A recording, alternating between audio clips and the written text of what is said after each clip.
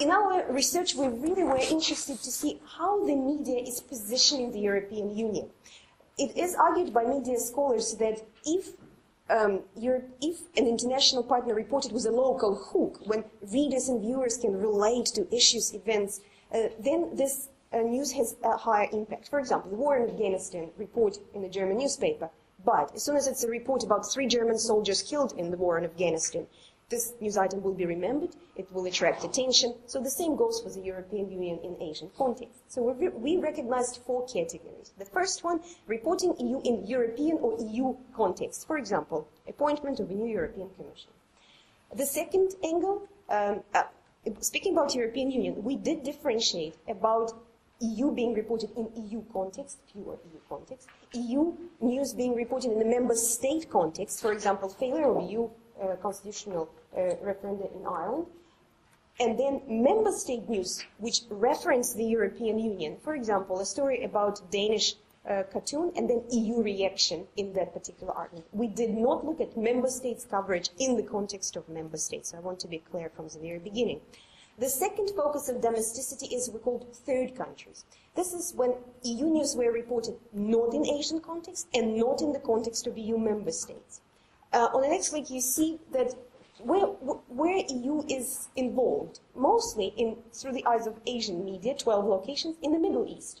The greatest number of articles, even more than about EU involvement was Asia. The second largest arena was EU neighbors, and then North America and Africa. And if you look at the number of stories, Africa had only 40, and probably it's not what EU is thinking, because obviously EU-Africa vector seems to be pretty much stressed. The next focus of domesticity is local. When EU news is reported in local context, for example, EU introduces new standards of safety, and this affects local toy-making industry. And final, regional news. For example, Singaporean paper talks about EU delivering aid to tsunami-affected countries in Southeast Asia. What we discovered, most of the news are is reporting European Union in the third country context, somewhere out there in the world, and the regional context was the least visible. In our research, we also tried to evaluate the visibility, not only in terms of how many pieces of news, but how intense was the representation of the European Union. Was the European Union presented as a main actor, as an actor acting with somebody else, as a secondary one, or as a minor, a reference just in passing, a brief one? What we discovered, as you can see, majority of reporting comes in the minor degree of intensity. So we have a very particular visibility in summary. We have a relatively low volume, we have weak intensity of representation, and this reporting is positioned in somewhere out there in the world. This particular type of representation points to the EU as a marginal international actor. That's how it's presented by media. Yesterday we were talking with my colleague about the sources of EU news stories, which is an important point because sources make the news.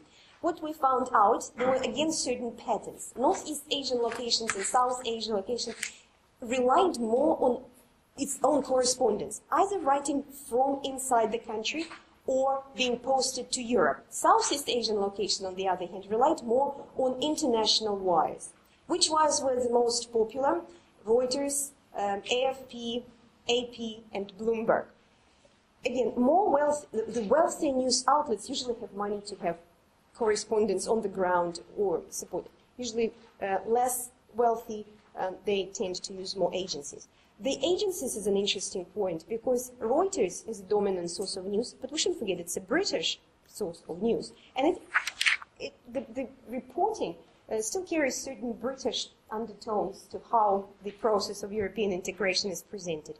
AFP was popular because its English service was writing in simpler English than some of the English or American sources.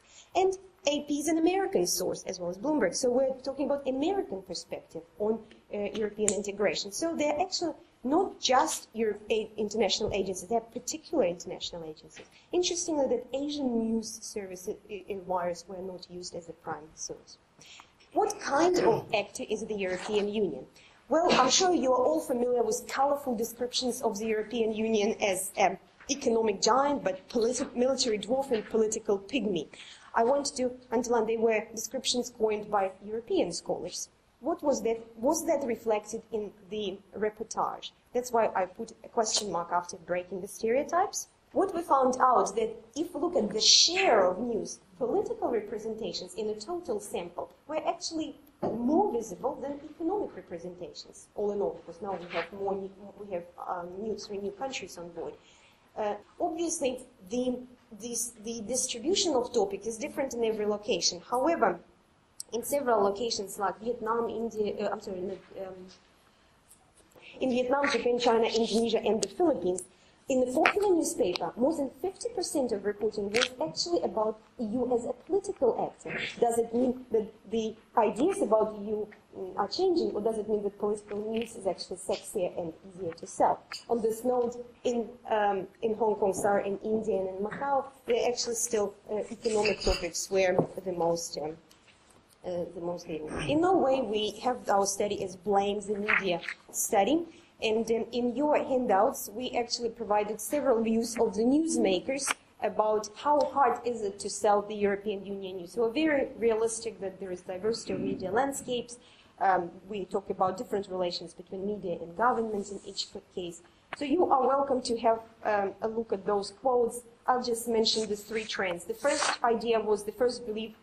Newsmakers believe that demand for the EU news is low. The second one, that EU diversity is making harder to report and consume EU news. And finally, a more encouraging one, many of them believed that there is a potential, that EU coverage has a potential to grow. Media elites were just one of the cohorts we interviewed in our study, and the other three were political, business, and civil society.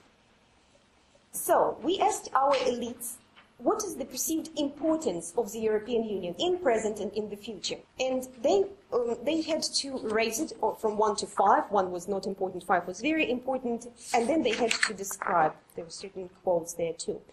So what we found out, in the present, the average was 3.5, but the tendency was that in the perceptions of elites, the importance of the EU was seen as growing. And if you look, mainland China elites were the most optimistic, both in the present and in the future.